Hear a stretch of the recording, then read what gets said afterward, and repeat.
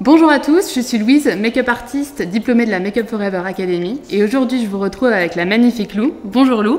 Bonjour. Et nous allons vous partager ensemble nos secrets pour réaliser une routine teint idéale sur les peaux sèches. Si c'est votre cas et que vous avez la peau sèche aussi, partagez-nous vos impressions en commentaire et tentez de remporter les produits que je vais utiliser tout au long de cette vidéo. Donc le premier geste essentiel quand on commence à faire une routine sur une peau sèche, ça va être de préparer sa peau avant toute autre chose. Moi je me suis assurée avec Lou déjà qu'elle avait la peau propre, voilà, nettoyée, pas de résidus de make-up, surtout pas. Et maintenant je vais pouvoir commencer à hydrater la peau. Pour ça, ma première étape, ça va être de venir prendre le spray Mist & Fix.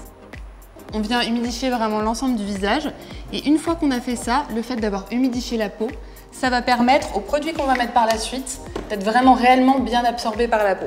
Le produit que je vais appliquer juste après le Mist & Fix, c'est le Skin Booster Ultra HD. Le Skin Booster Ultra HD, c'est un sérum hydratant et je vais venir l'appliquer avec mes doigts. J'en prends quelques gouttes sur ma main et je vais venir l'appliquer sur l'ensemble du visage. Si vous sentez que votre peau tiraille encore un peu rêche, vous pouvez en remettre. Pour moi, ça m'a l'air d'être parfait. Je vais ensuite venir prendre le Step 1 Primer Hydra Booster. Et vous voyez, je commence du centre du visage et je viens étirer le primer sur l'extérieur. C'est important vraiment de venir appliquer le primer de façon vraiment homogène sur tout le visage. Parce que c'est une vraie étape de préparation avant le fond de teint.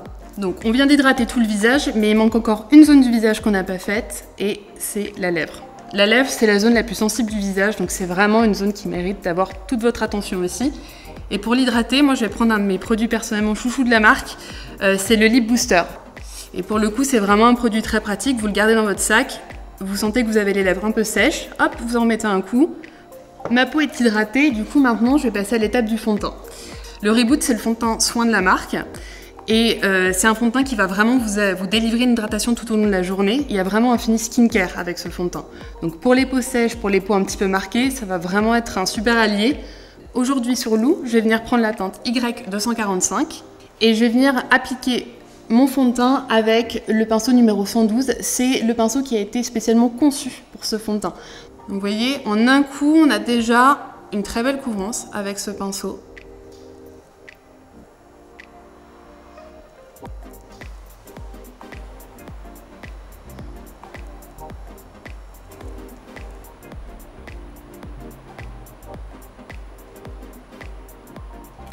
Je vais maintenant venir illuminer le contour de l'œil et pour ça je vais venir utiliser le fond de teint anti-cerne Ultra HD. Ici pour Lou je vais venir prendre la teinte numéro 21.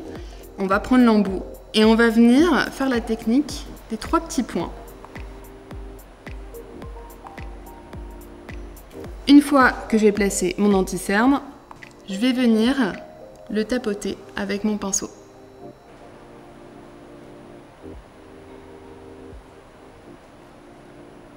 Maintenant que mon teint est unifié, je vais chercher à lui redonner du volume et de la couleur et pour ça, vraiment, le produit make-up indispensable, ça va être le blush. Pour Lou, ici, je vais venir prendre cette teinte-là, qui est une teinte corail qui se prête parfaitement aux peaux claires. On va venir démarrer de la racine des cheveux vers l'intérieur du visage et on va faire ce mouvement en 8 en ayant le pinceau à plat sur le visage. Moi, ma petite astuce, une autre, c'est de venir reprendre votre pinceau fond de teint si vous trouvez soit que vous en avez trop mis ou soit que votre blush est trop net, pas assez dégradé sur la peau.